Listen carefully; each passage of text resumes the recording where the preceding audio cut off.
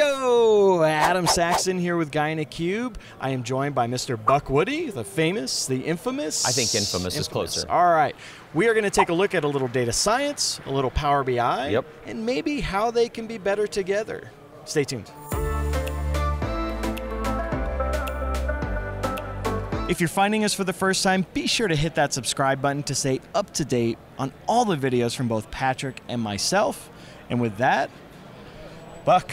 How you doing, man? Good, how are you? How long have we been trying to get together to do this? We've been trying to do this for a while. Yeah, because you know what? I'm still telling you, you've got to learn advanced statistics. It's something you've got to learn to do. I am not a math guy. No, come on. And in fact, I went through the statistics thing in support. Right. I started reading, they went through all of the different things, right, and I get to something that says something about stochastic. Yeah, and yeah, of course. I'm like, I got to go look that up. I was lost. I'm going to show you how easy it is to do statistics over a set of data and derive some meaning from that. Oh, what do you think? That sounds wonderful. Yeah, that sounds great. Delightful. Yeah. Okay. Awesome. Okay. You ready to get started? Yeah. We need Notepad, right? That's all we do.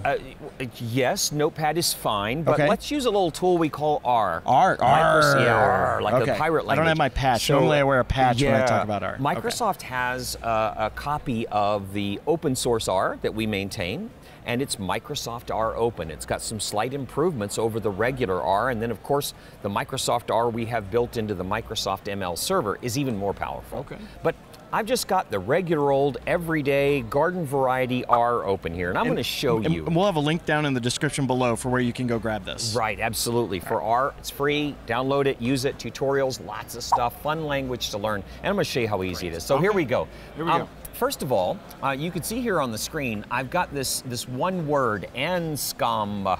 Anscombe. That sounds mind-blowing. No, you know what it is? I'll show you. Watch this. Okay. Control R.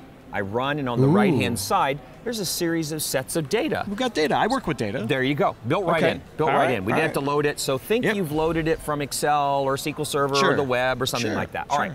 Now, Anscombe was this guy a long time ago. He was around when I was a kid, like in the 1800s. He invented this weird data set. No one really knows where he got it, but you can take a look here. We've got X values and Y values. So X1 is 10, X2 is 10, X3 is 10, X4 is 10. Then we got Y1, that's 8, and then 9, and then 7, and then 6. Okay. And so these are a lot of numbers, and there's so many here that I can't really kind of put them all in my head. So you know what?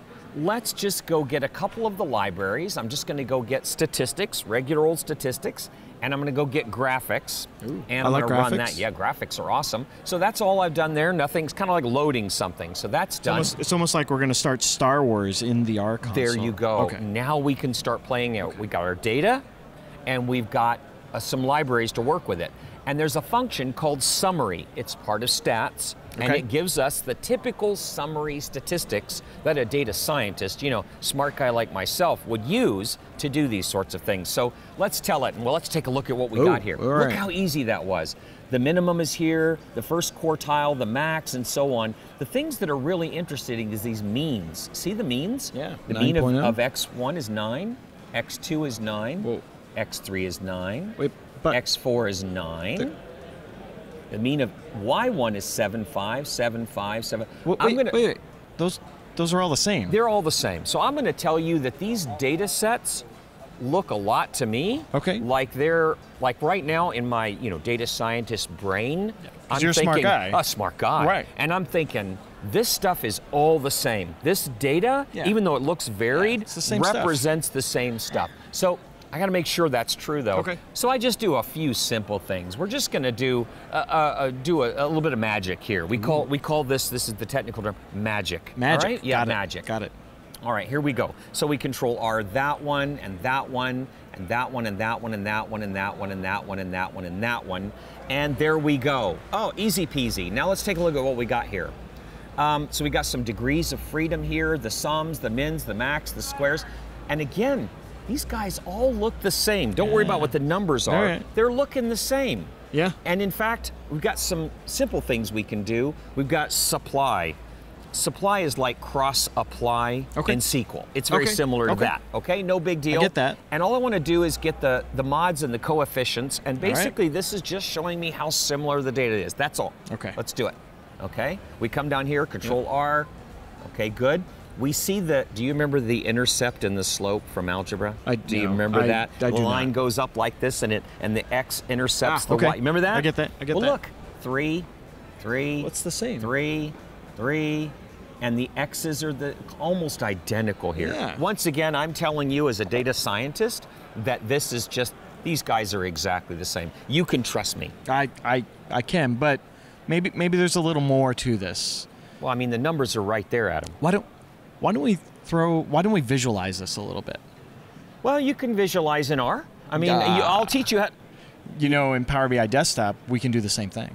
You can do R in Power BI? I can do R in Power BI. No.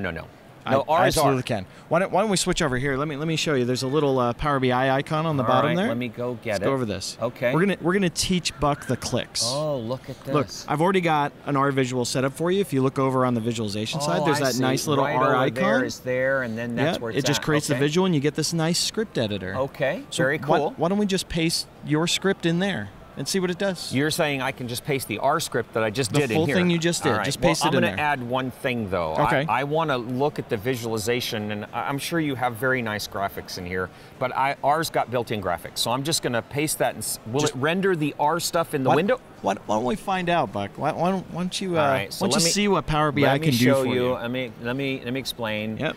So what I'm going to do here is I'm going to set up some parameters you can see, and see the 4i and 1 through 4. That's just my data set, the Anscombe thing that we just did. Yep. This is exactly the same script I had before. Yeah. It's exactly the same thing that you did. With one difference. I'm adding this plot. See the plot function right there? Yes. That plot function, let me just double click it so you can see which one I'm talking about. It's just going to put things in red, orange, and so on, and things in blue, and give it some titles. So it's telling it like how to.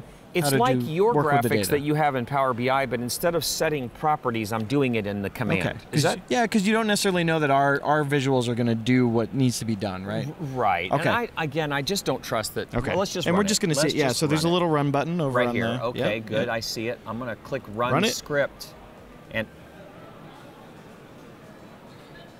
Okay, I've got something wrong here. Hold on a minute. Let me see. Which data sets am I?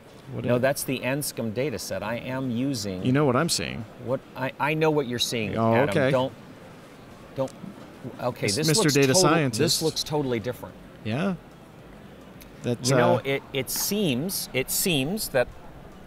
Let me show you again. I just want you to. I can trust my numbers. There's my numbers. They're nice and hard. They look the same. They look the same. But when we actually visualize it,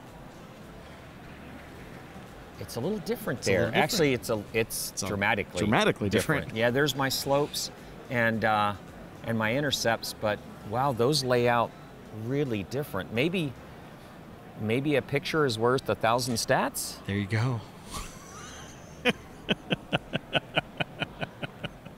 I don't know. Well, you know what? I've learned something here today. I may have to start checking out this Power BI's got a little bit of in stuff in there. Power BI. And you know, because we had the R engine installed, so that's what lets Power BI Desktop do. So it's actually running the R engine. Oh, it's just running the R as part of it. Yeah. I see. Well, now that makes more sense. Now I actually used the plot features that are in R, but I would bet if I gave you this data set, you could do the same thing in Power BI, or maybe some smart person out we there could do that. So why don't we do this? If you guys can visualize it, take this data and visualize it in something outside of the R visualization plotting techniques, once you let me know down in the comments below, show me some, maybe do a publish to web and let us see it. All right, well, if you know stats in R, and you've done some stats or R items inside of Power BI, leave us some comments down in the bottom, and let's check that out. Awesome.